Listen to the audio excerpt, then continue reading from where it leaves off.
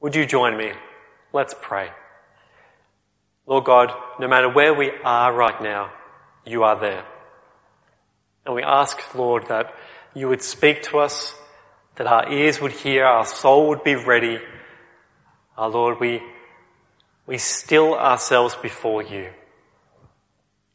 Help us know more and more the joy and the truth of Easter. For your glory and our good, we pray. Amen. And amen. Well, if we think about the last week, this has been Holy Week, and what a particularly strange Holy Week for us as a world, not just as a church. Last Sunday, it was Palm Sunday, where we remember that Jesus entered into Jerusalem to great fanfare, to the people, the crowd, crying out, "Hosanna, here is the one who has come to save us." And then we go through to Maundy Thursday, where Jesus celebrates a meal, the Passover meal with his disciples, which we remember in Holy Communion, which we've had this morning. That he has this meal with his disciples to point to a greater sacrifice than what happened for the people of Israel in Egypt. And then he's betrayed in the Garden of Gethsemane. He goes through a judicial process which is corrupt, who charges him as guilty even though he is innocent. And on Good Friday, Tom reminded us of why we call it good. Why is a day where Jesus, God himself, dies and crucified in the most shameful way possible? Why do we call that good? And it's because God has done everything he can so that we can know him and be known by him. And then we sit. And between Good Friday and Easter Sunday, it is always awkward. For those of us who follow Jesus, it is a dark and reflective and a tricky space. Because while those around us will celebrate, we sit and we wait for Sunday. Because on Sunday we know that the cross doesn't get the final word, death doesn't get the final say, but an empty tomb and resurrection power and God get the final say. That there is no night that is too dark that the sun won't shine. That there is no cave too dark and full of despair that God can't bring hope into.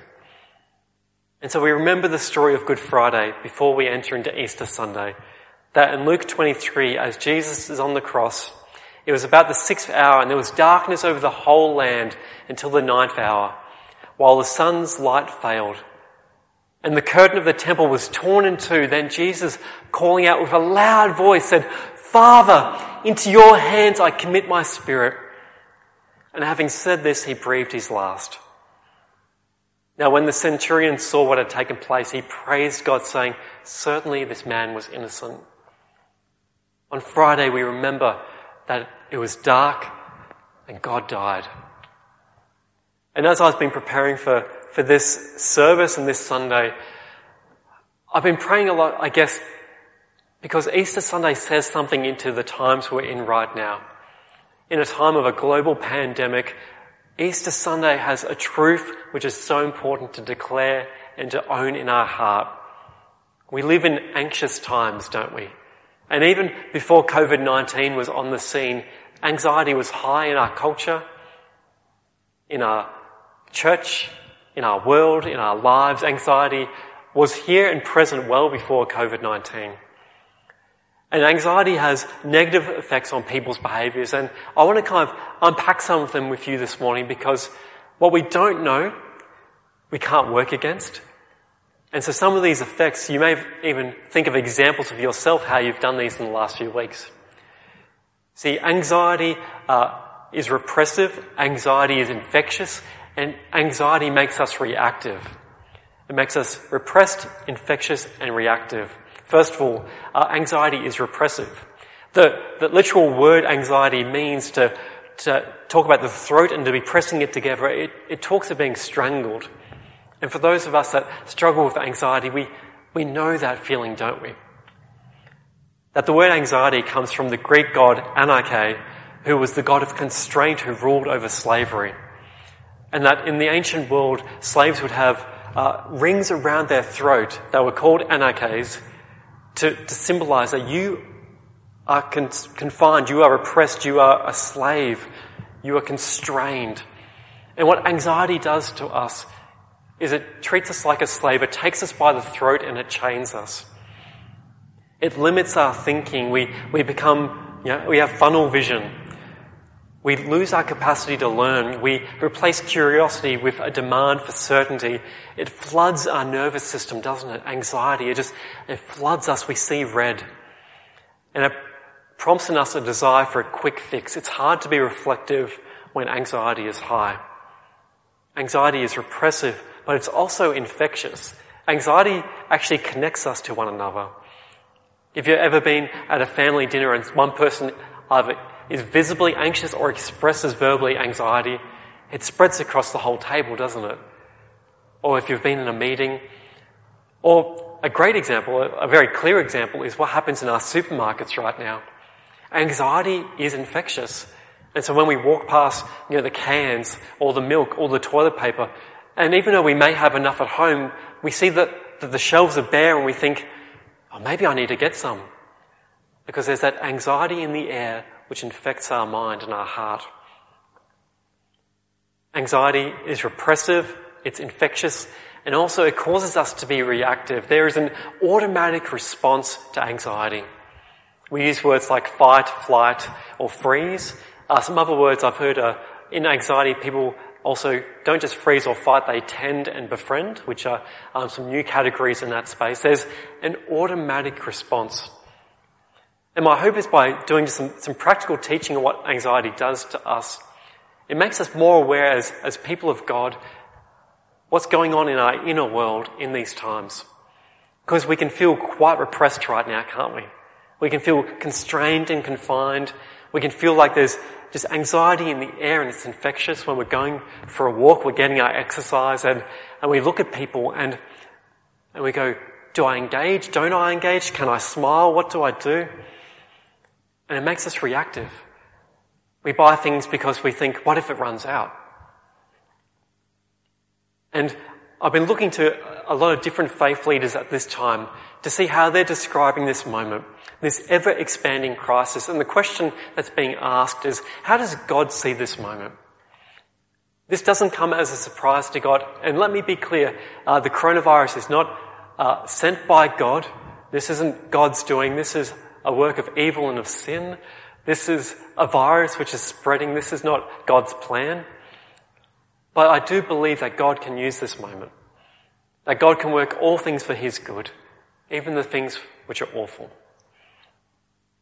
And there was this evocative moment a few weeks ago as Pope Francis was preaching to an empty courtyard where normally pilgrims would meet. And he used these words and he used this metaphor to describe our moment. He says this, "For weeks now it has been evening. The darkness has gathered over our square, our streets and our cities. It has taken over our lives, filling everything with a deafening silence and a distressing void that stops everything as it passes by. We feel it in the air. We notice it in people's gestures, their glances given away. We find ourselves afraid and lost." The metaphor, the image I'm hearing people use to describe this time, and I think it's accurate, is that night has come. That the metaphor for the world right now is that we are in a night. And there is a spiritual work that occurs in the night. We're in a really strange time in the world where time is becoming warped, isn't it? And that sometimes happens at night. We don't know how long this virus will be around. And it's amazing, a lot of the markers we use to measure the year have gone. And the joke I've heard most often during this time is people saying, I don't even know what day of the week it is. Have you made that joke? I've made that joke. Because we've lost the markers. We don't have sport on a Saturday. We don't have movies at the theatre, and things are being just thrown into chaos. And there's this 24-hour news cycle and we're in the nighttime. And there is an opportunity in the night. Because what God is going to do during this season, my hope and prayer is that we come through this being stronger as people of God. And if you're watching for the first time, and this is maybe your first time interacting with faith, we're so excited you're here.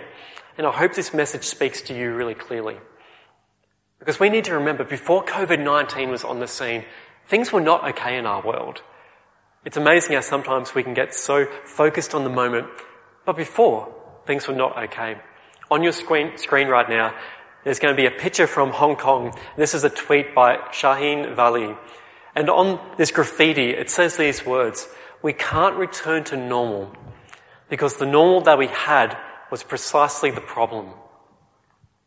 We can't go back to how things were because, honestly, there were parts of how things were that were the problem. That greed was normal, that selfishness was rampant, that the way we were treating our planet was cruel, that we would expose our planet to such risk by our greed, that we wouldn't say no, that the way we would treat people and use people and not treat them as divine beings but as things to use, as tools, as objects. We can't return to normal because the normal that we had was the problem. And as this time, as different restrictions have been put on us, we're finding it can be uncomfortable. That as a thin veneer of control is taken from our lives, we're kind of realizing that our life and our world is out of whack. And so we want to reframe this moment because night has a purpose. There is a renewing work that God does at night. First of all, we sleep at night, generally, and sleep is a gift from God. And so this time, many of us are just getting to rest, which is actually a good thing. And if you're finding that you're busier now than before, that's a choice. That is a choice. I understand for some workplaces you don't have much options, but this is a season of night where the world is being replenished. So rest. Nikolai Bodo, a Russian Christian philosopher, says, "Night is not less wonderful than day.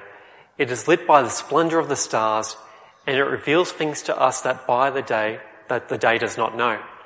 Night is closer than day to the mystery of all beginning." There's an invitation from God during this time to attend to our inner world. As things are stripped away and we're at home more and more, God might want to speak to you into the depths of your soul so that you can come through this stronger. Night is a time of inner work, of focusing, of concentrating without distractions. It's a time of inner spiritual work and prayer. We see this throughout the Bible, that at night the people of God gather in secret or gather in their homes, and God wants to say something, to do something in them.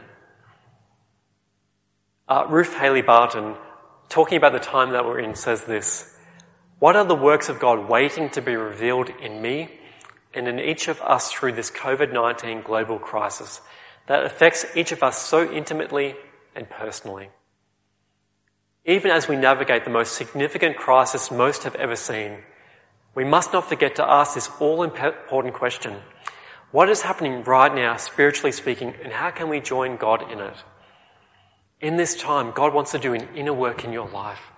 There might be some things which are out of whack, that aren't aligned, that what you value and what you're doing are not consistent, and God wants to do an inner work in your life right now.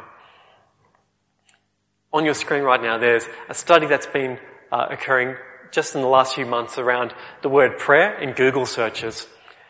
And in this time, there is a spiritual hunger that is awakening.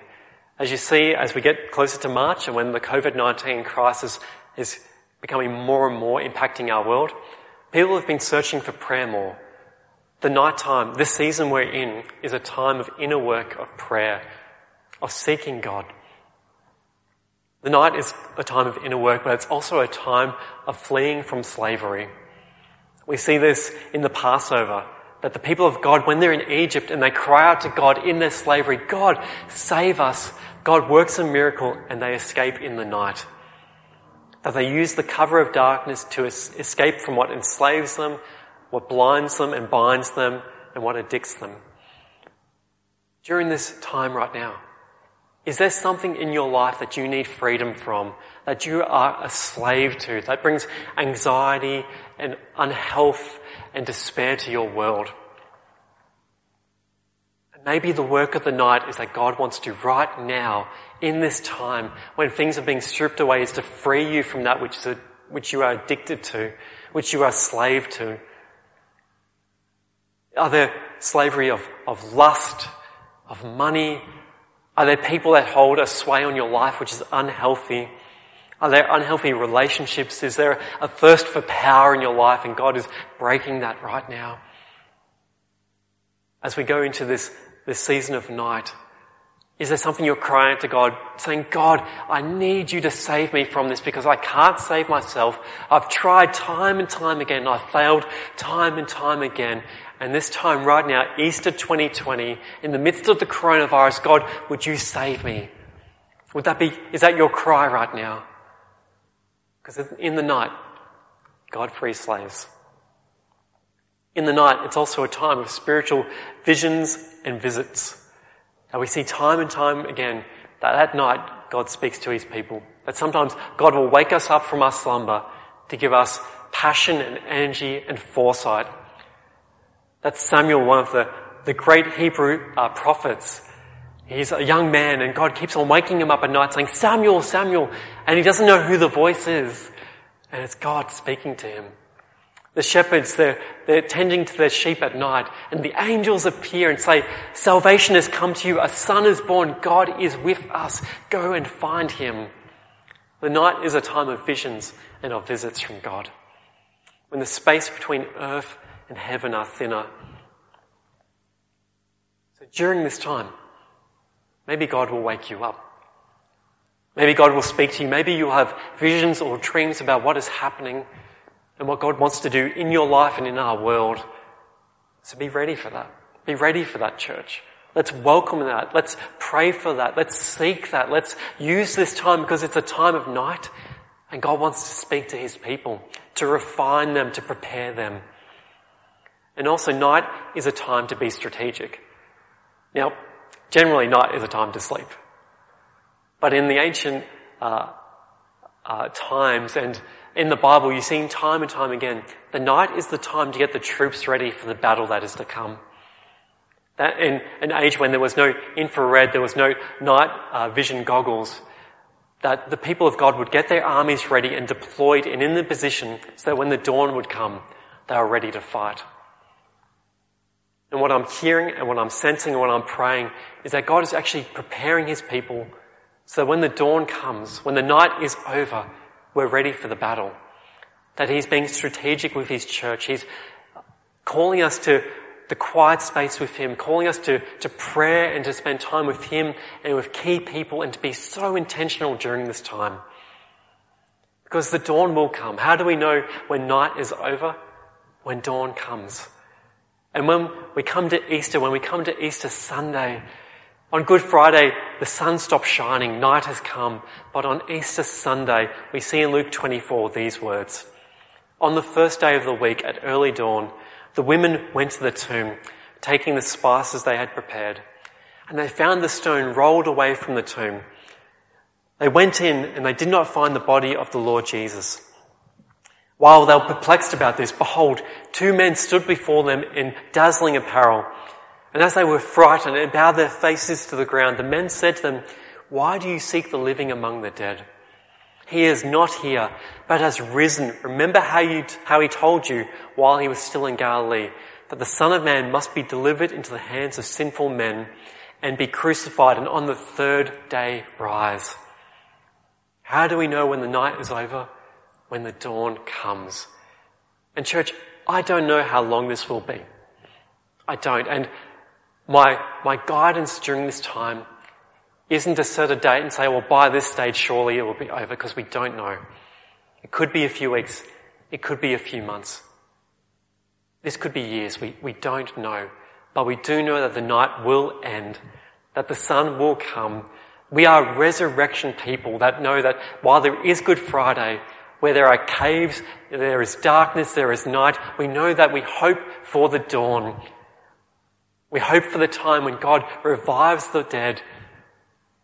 When he shines his light into the darkness, we know the dawn will come. Christians are never prisoners, even if our circumstances look different. And earlier I spoke about what anxiety means, how it's slavery, how it grabs us by the throat. But the word for salvation in the Bible is the word Yasha, where we get the name Jesus from. And this word salvation quite literally means open space.